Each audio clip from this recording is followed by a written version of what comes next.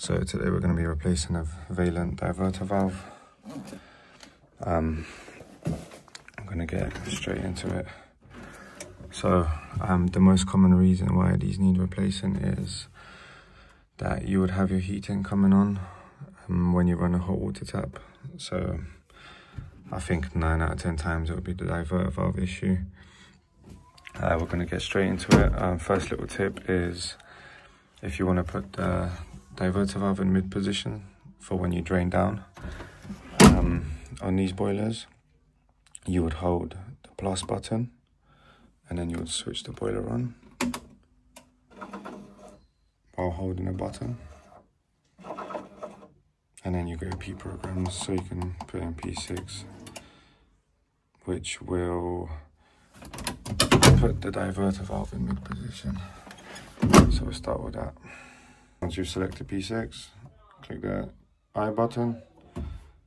Now we've got it active. Now we can drain down the boiler. So normally we'll be closing the flow in return, but this is the highest point of the house. So we're not going to be doing that. We're just going to go straight for the drain off. So for the drain down, hose in, open that. And then for the drain on, we've got hose that goes into a hose that goes into another hose. We got a lot of hose. Now, what we're gonna do, shut this valve off. Cold water feed. Make sure that's off. No water. You know what, I used to always shut this. It's only the other day I realized when you open the filling loop, close the filling loop, it shuts off the hot water as well. So yeah, nice one. Boiler's drained down.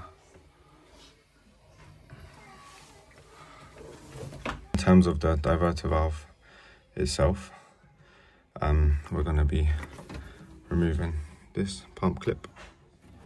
That can go. We're going to be removing this cable and tuck it in somewhere.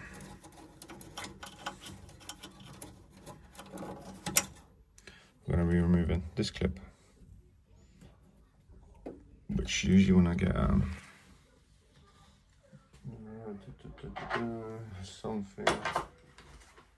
something on the lever it. Flathead would be better, but there you go. Clipped off. So that's pretty much it. Pump clip, connection, electrical connection, and then this clip for now. Then you've got 1, 2, and a third screw underneath. Right there.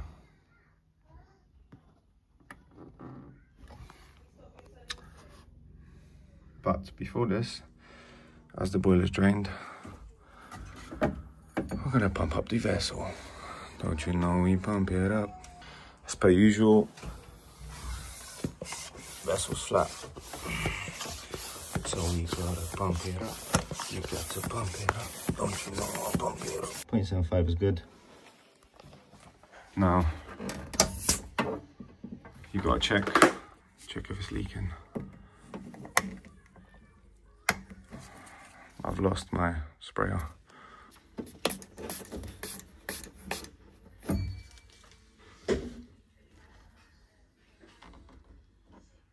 It's bubbling, bubbling. Okay, so there's no leaks there, it's not bubbling. That's fine. We can move on. Right, the next step, we're going to remove this pipe. So on this model, you are very lucky because you can just remove this nut, these nuts, and then pull out that pipe, right? Hopefully I have a chance to do a video on the other models where you have to undo the back nut of this because you don't have this elbow piece here. So what you have to do is undo the back nut that holds this pipe in place to allow you to loosen it. But for this model, you just get this pipe out. I'm gonna change this washer. That's another part done. So we've got the pump clip out, we've got the electrics out the way, we've got that pipe out of the way. All you're gonna do now is undo the 3 screws. So one,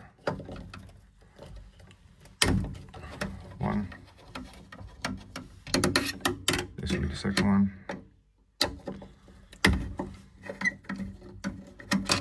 and then the bottom will be the third one.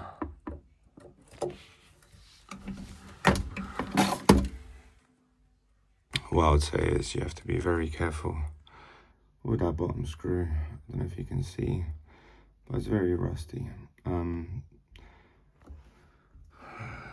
So what I had to do is put a lot of pressure against it, and I actually got my big grips on here, and while applying pressure I spun it to get it going, because you don't want to ruin the thread, the head on that screw. Otherwise you're gonna have to end up replacing the whole support bracket, which is not fun. So managed to free it up. We're gonna take it off now. Right, 3 screws are done. Now, the way this comes out, you wiggle it and move it to the left to pop it out of that section there.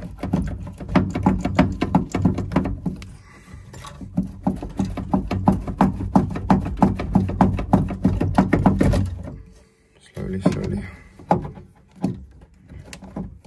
Still going to be a little bit of water in there, so I'm going to catch that quickly. 1 second. So a little bit of water in there, that's fine, we'll deal with that. You want to pull this out, and that's it, that's your valve out. So we're just going to be doing everything backwards now. Put this on the side. What I'm going to do is get rid of these 2 washers. Get rid of that. Get rid of that. Should probably bring our wet vac. Having to use tissue as I didn't bring mine, and I'm on a 3rd floor flat, so I'm good. Just gonna tissue it up.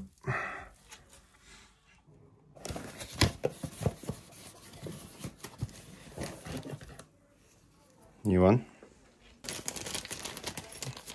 This is good stuff. Long screw, it's for the bottom, you'll see in a minute. First thing you're doing, you're getting the new rubbers. You're gonna lube them up. I would highly recommend lubing them up because it keeps them in place. Otherwise they slip off, and that's a whole lot of headache as well. So lube that up. You lube those up, put them in. 1.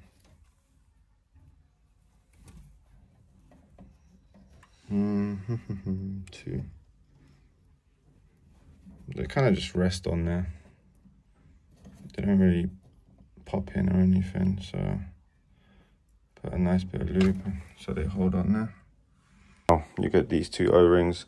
One's for this section, one will be for that section, which will go on that pipe that we've got on the side. This one right there. So we're gonna put one on here. That one's on there. Now, carefully, not violently, because you knock off the washers or the rings at the back. You wanna slide it in at an angle, get it into the pump hole there, gently slide it over, wiggle it a bit, and get it in there. There you go, that's it. So I mean, at this point, you can see that at the back that is flush. So I'm pretty sure the rings are sitting fine. You can grab your pump clip And at this point, you can just put that in there just so it holds. I'm trying to record. I'm trying to look at the camera while put that clip in there.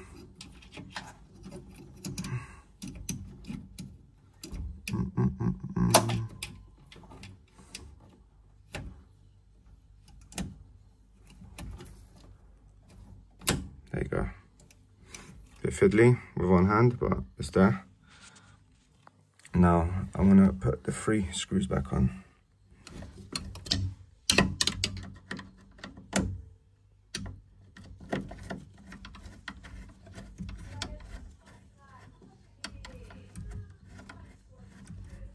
Long screw at the bottom. You want to guide it and get it in.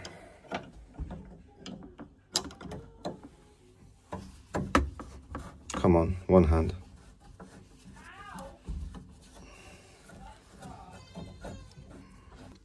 Screws tightened, underneath, screws tightened, pump clip in.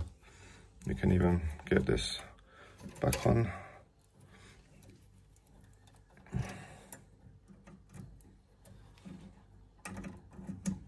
It's there. Cool. Last bit, pipe. So preparation, new O-ring, a new washer. So we're going to take 2 of these off, put new ones on. New ring on. I'm going to go straight in. Push that in there if I can. I usually do this with my right hand.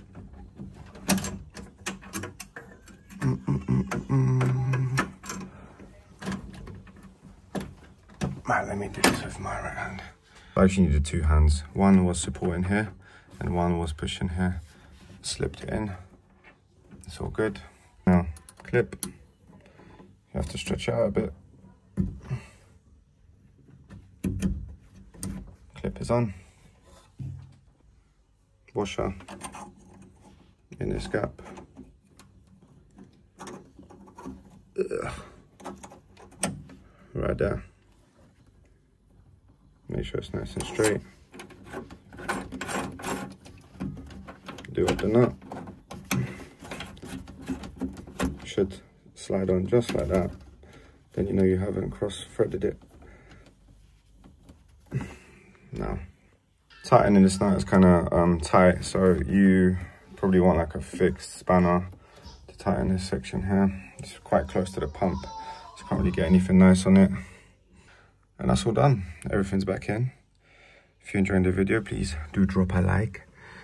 That's what I like. And yeah, diverter valve change.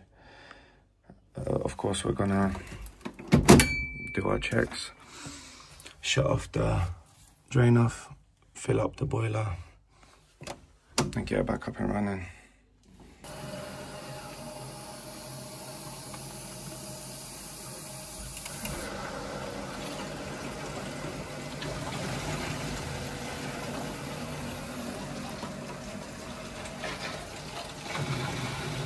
Boiler pressurized, no leaks. Very good. Don't forget to turn the water back on, test the taps, and we're gonna give that trap a bit of a clean because that looks filthy.